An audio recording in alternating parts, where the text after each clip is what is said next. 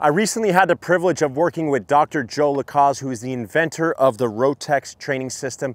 This is used by a lot of the top long drive guys in the world. It's a great way to not only get loose, but to get your body active and primed, whether you're training speed or you're going to play around a golf. I'm gonna take you through the 3 exercises that I recently added to my routine and I do every single day.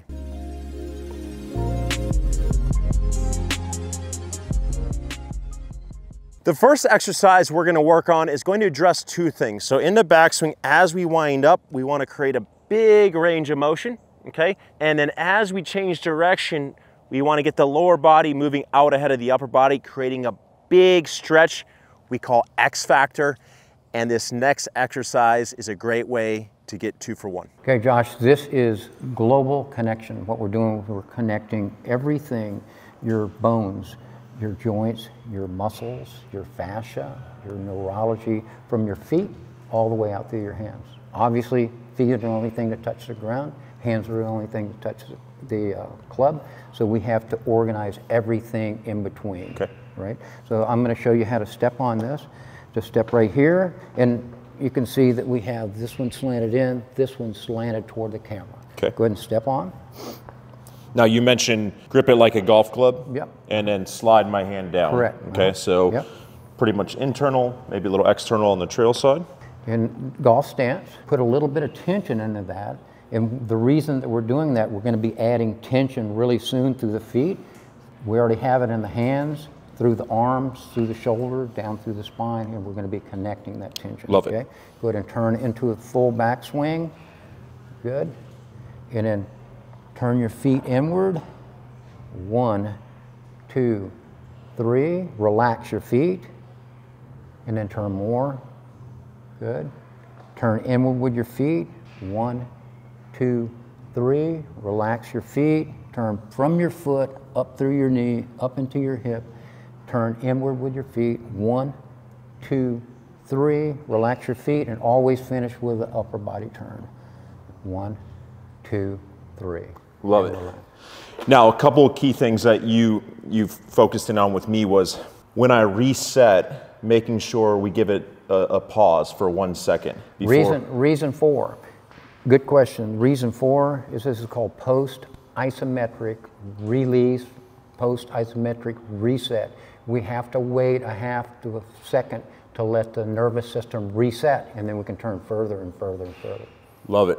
And the way I view this is kind of like a backswing and downswing drill, right? Yeah, exactly. One of the things that you cued me in earlier is as I went back, we wanted to make sure that when I actually changed directions, I didn't lower the left arm. Correct. The key was to keep this left arm up and then actually turn, which creates a massive, a massive stretch through my body. So if you let yourself turn like this, then what you're doing is you're degrading that isometric contraction, right? You're still doing yourself some good, but not 100%. And why would you want to do it if you're not going to do it 100%? The next exercise is going to address a small bone in our ankle called the cuboid bone.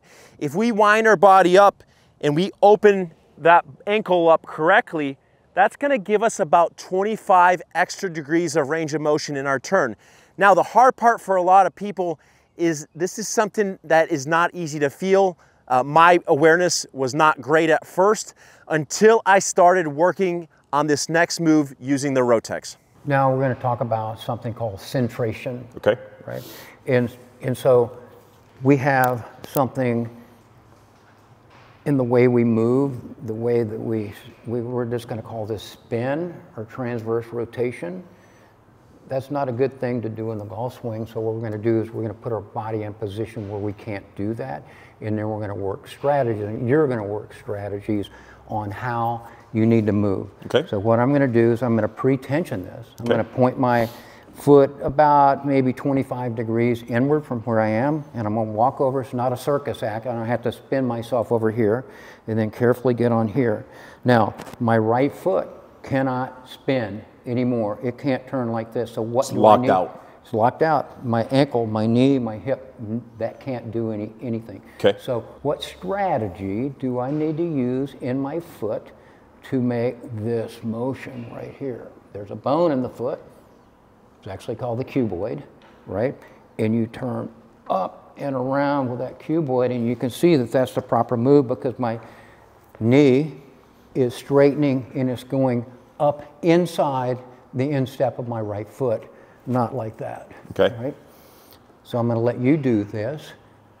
So it sounds like you're trying to get a little more range of motion from the foot. Is that correct? There's 25 degrees more range of motion available to you if you learn how to use the foot. And what part of the foot should I focus in on? Where would you say it's actually coming so from? if you go to the outside ankle bone, okay, it's the bone right in front of that and down, right in front of the heel. Okay.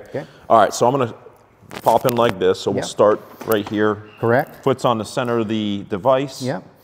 I'm going to spin it around to the point it's locked out. Where it won't go anymore. Okay. Right? Let me maybe do it a little bit more. Yep. Okay. Good. Perfect. So we're there. Okay, so try to turn this way. Try to turn it. Will it go anymore? Won't go anymore, right? Not going to go anymore. No. Yeah, okay. So what strategy do you have to use to make this go up and around? Okay. So do you have any cues for me? Anything I should focus on? Yep. Try to rotate this part right here around the back of your ankle bone up to there. Okay. All right, so I'm going to turn back. Yep.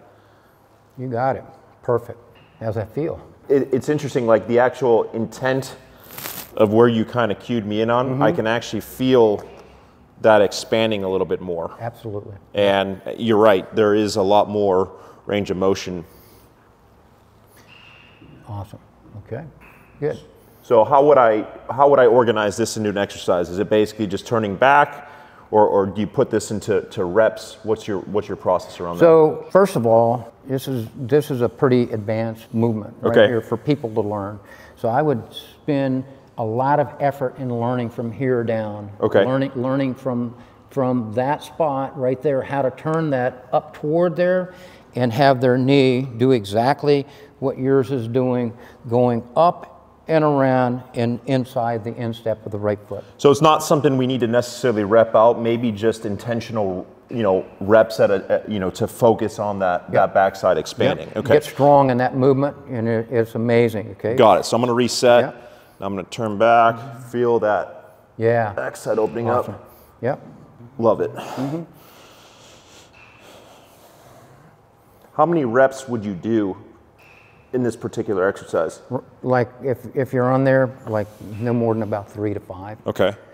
Because what we're doing is we're teaching the brain to make the movement, right? We're making a pathway to the brain to learn that movement, okay? Okay. So most recreational golfers, when they don't turn that way and they just spin, the only strategy that they have to complete their backswing is to lift their shoulders, which is a fatal flaw. It makes everything more complicated. It hurts the shoulders, it hurts the low back because the lat attaches into the low back, right? Like that. So when we do this here, and we learn how to use, these are a little wide for me, but anyhow, when we learn to use that one bone correctly, we never have to get to where we have to lift the shoulders. See that? Yeah. Right? All I'm doing is I'm driving my entire movement all the way up through my hands with that one bone. Yeah, I love that. Yeah, as you said, there was, once I started focusing on it, there was way more range of motion. Absolutely. And actually coming off of it right now, just kind of making mock backswings, I can feel that ankle working a lot differently is how it interacts with the ground. So really good, really good.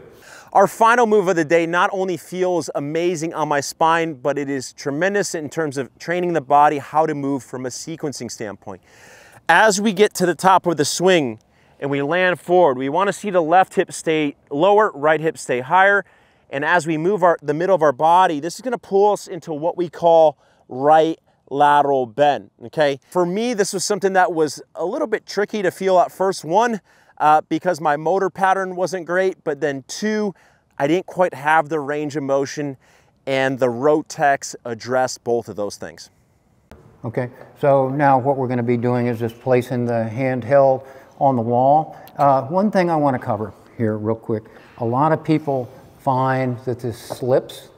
The secret to this is just keeping these 4 rubber feet on the wall with equal tension all at the same time. If one comes off, then it's going to slip. So we don't have to push in real hard. All we have to do is keep equal tension. So this exercise, what we're going to be doing is setting up, I like a golf grip for this, no matter what sport we're working with, just like that, trying to keep the lead elbow straight, and then just whatever strategy, Josh, that you want to use to turn this here. Right now I'm turning it with my foot. Obviously it goes from your foot all the way up through your body, through your hands. Okay, so we're gonna feel a little bit more hips. Yep. And guys, this feels unbelievable on my spine.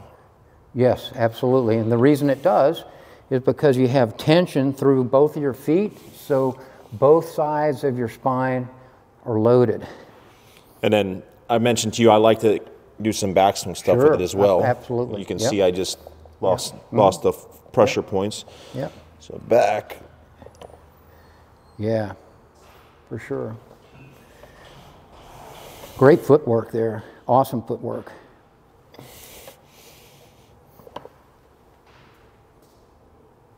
Now, one of the things you cued me on earlier was I was a little closer to it. Yep.